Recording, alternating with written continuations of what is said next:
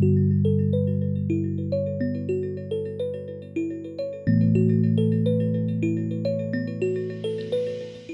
and welcome to our Parcel tutorial series. In this series, we're going to introduce you to Parcel, walk you through the quick start guide, and help you get started building on the Oasis network. So today, we're going to really just cover some high-level concepts about Parcel, talk to you about the key things you need to know before you dive into documentation. And then in future videos, we'll dive into some actual tutorials about how to start building things. If you'd like to follow along or just kind of want to jump ahead, you can visit docs.oasislabs.com. You can check out the link in the description as well. I am not technical at all. So today we are joined by Nikhil. He's going to help me and hopefully you guys understand exactly how Parcel works. He's the lead engineer here at Oasis Labs and really, does quite a bit of work on Parcel and works with quite a few of our customers, to help them along. So he'll be a great resource as we dive into some of these concepts. So, hey, Nikhil, welcome. Hi, everyone. Great to meet you. I am excited to show you our Parcel tools that we built today and in the next few videos. And I'm really excited to have all of you use it. Great. Yeah, me too. It's going to be fun. Cool. So as a quick reminder, if you're really new to Parcel, Parcel is a powerful suite of APIs. It's really designed to help apps and users better protect their data, and also really set some nice guardrails around how data can be used.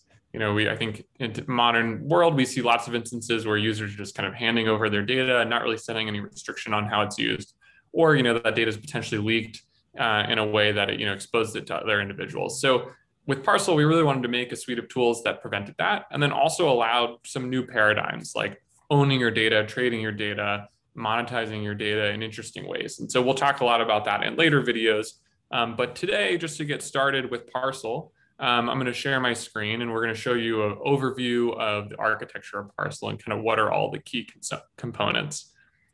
I think what really made Parcel click for me was understanding kind of its core basic functions. So at its most primitive, most basic level, Parcel allows you to upload data sets, set permissions that control how that data is used, and then actually run compute on those data sets in a privacy preserving environment. So those are really the three key functions of Parcel. It can do quite a bit more. It's actually very flexible and can really be applied to a lot of use cases. But Nikhil, why don't you maybe walk us through how all this actually fits together? What are those key primitives that make up Parcel and allow you to do all these interesting things? Yeah, of course. So let's first start with discussing some of the high-level Parcel concepts that make up the ecosystem. So I think the first and possibly the most fundamental concept is that of an identity, which really represents any entity that participates in the Parcel ecosystem. So identities can represent many things. They can represent an application that you build on Parcel. It can represent the developer behind that application, and it can represent all of the users of that application as well. So your identity and the authentication that goes hand in hand with it determines which actions that you are and aren't allowed to take.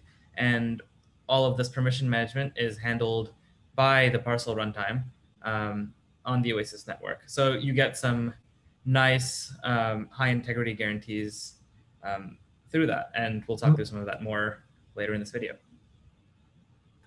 Yeah, great. Yeah, I mean, the Oasis network is key to all of this. It's really kind of an underpinning fundamental element, of Parcel. But of course, our goal here is to provide really easy APIs that have some key primitives like identities kind of on top of that. So that's really helpful. So identities are users, they're developers, they're applications, they're really kind of all the players in this ecosystem. So what's next? What can identities own? Where does kind of the data come into play here? Yeah, so the atomic unit of data on Parcel is called documents. So documents have no prescribed format. They're really anything that you can encode as bytes, you can upload as a document. Cool. And they're stored in blob form and uploaded via our document management APIs. So as you can see in the diagram, there's that Parcel gateway that helps connect to dataset storage, where these encrypted documents are then stored, and their encryption keys are managed by the Parcel runtime. So tying into identities, all documents that are uploaded have identities which own them. And these identities are then responsible for controlling access to the documents by granting consents for various actions. And also, owning identities can also see exactly which actions were actually taken via our audit log APIs. Hmm. So you can always see how exactly your data was used and ensure that it's not being used in ways you don't want. Yeah, and what's neat about that is like a lot of the operations run by Parcel, those audit logs are also backed by the Oasis network. So what you have is kind of high integrity guarantees that what I'm seeing or how I'm seeing my data being used, that those are actually correct and accurate. And that's kind of part of the general ethos of Parcel, and is to provide that kind of transparency to identities that want to monitor and control how their data is being used. Got it. So, okay, so we have identities, we have documents. We've kind of been alluding to the fact that, hey, you can actually control how these documents are accessed. How does that work? How do you actually go about sharing documents with identities that you want to give them access to? Yeah, so Parcel, as Andrew mentioned, is very flexible. It allows for peer-to-peer document sharing. And at the same time, a more common use case is between developers that want to use some data or organizations that want to use some data and end users. And Hmm. so data sharing in this case is better organized in the form of apps, which is another Parcel primitive. So apps can be created and managed via our application management APIs directly through our SDK or any other standard tools. But we also provide a nice user interface for doing this, which is our developer portal. Yeah. To check that out, you can visit portal.oasislabs.com to get started. So how that works, you can go to our portal, register an application, and permissions that application will need to request when receiving documents. And then we have a similar user interface for end users of your application. Here, they can view documents that they own. They can see audit logs of their documents, and which applications have access to documents in certain ways. This end user interface can be viewed at steward.oasislabs.com and is our Steward app. Yeah, so via Steward, document owners can accept grants, and give these grants to application developers to view their documents, and all of this is handled by our permission management APIs. Yeah, exactly. So it's, what Nikhil's starting to outline here is this relationship between an end user of your application and the developer, and how they're actually being able to have much stricter controls over, okay, I'm a user, I'm going to be able to control how my data is being used. So let's say the developer uploads a document, that represents my financial records. Via Steward, I actually get to control how that data is used, and all of that control, all of that auditing is backed by the Oasis network. So you get this really powerful paradigm where you're not just like checking some box on, consent box for data usage on someone else's website. You're actually getting this kind of decentralized third-party application that's controlling access to data, that's like giving you controls over how your data is used, and really helping mediate this relationship between an end user and an application developer. And that's, I think, what's really cool about Parcel and kind of what makes it so powerful. So of course, I need to grant permission for data to be used. What kind of actions, like if I was a user and I would say Nikhil was the developer, Nikhil, what kind of actions could I grant you to do with my data? What could you do with it? Yeah, great question, Andrew. So that is actually exactly what our final Parcel primitive we'll be talking about today is for. And that's what we call compute jobs. Mm-hmm. So you can create and view compute jobs via our job dispatcher APIs. So what happens is that owners of data can do one of two things. So they can provide full access to their documents to recipients, which will allow them to download those documents in entirety. And then they can see an audit log that their data set was downloaded. But now that the recipient has this download in hand, they can now proceed to do whatever they want with that data, and the audit trail really stops there. Yeah, Um, yeah. yeah, so a better solution here is to allow very specific access via compute jobs. So how a compute job really works is um, developers will write specific executables and package them as Docker images.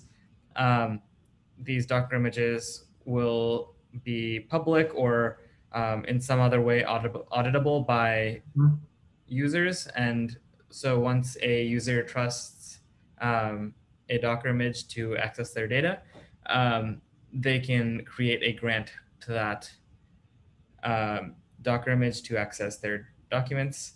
Um, then these jobs run within GCP confidential VMs on our Parcel workers. So to learn more about how confidential VMs work, check out the link in the description. But the TLDR is that they provide some isolation for compute so that no entities, including the VM host machines or the entities that you've granted access to your documents to, can access these Parcel documents in their decrypted state. It's only the job itself which can access the document within these very memory isolated constraints. Yeah, it's a really neat concept. Like I like to think about it kind of as a black box. Like data goes in, compute job goes in, and what comes out is an encrypted result. And what's cool about that encrypted result is the original owner of the data set that went in. They're the one that owns that, so they get to set permissions. They get to control how that data is consumed. Once it comes out of that black box, so you really get end-to-end control. I think what's also cool about this, which Nikhil indicated before, is like most traditional systems, how permissions work or how these kind of data policies work is you're handing over all of your data and then you're just saying, hey, I'm going to check a box that says I trust that you won't do anything bad with it. And that's great, but even if someone's not malicious, maybe they don't handle the data very well, and the data leaks. Now your data is out there and it can be copied and used kind of in many different ways. So just handing over access or handing over raw data to another party always has its risks, and especially because data is so easily transferable and so easily copied. With this setup, you're giving specific access to a specific job to run on a specific set of data in such a way that really no one is, that data is not leaked, it's not available in its raw form outside of this really isolated environment. So that mitigates a lot of the risk that comes with using traditional applications. You have much greater control, you have much stronger guarantees. And at the end of the day, you just kind of have a lot more peace of mind that your data is not floating around out there in the ethos or being misused in a way, that you don't want it to. And, maybe that's not super important for everyone, but when it comes to things like health records, financial information, these things are really critical. And as technology becomes more and more involved in our everyday lives, tools like Parcel that are backed by the Oasis network, it's incredibly valuable. They're going to become much more valuable and much more important.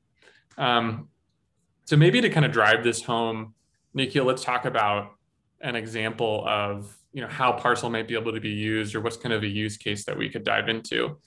One that comes to mind, I just bought a car the other day. I went through the whole process of getting a loan for the car.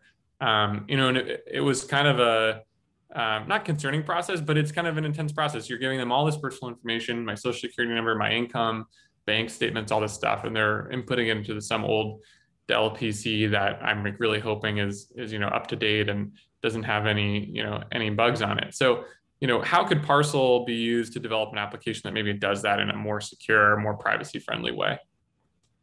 Yeah, great question, Andrew. Yeah, we've definitely talked through quite a few concepts today, very abstractly. So let's talk about this example and really make concrete what we've discussed.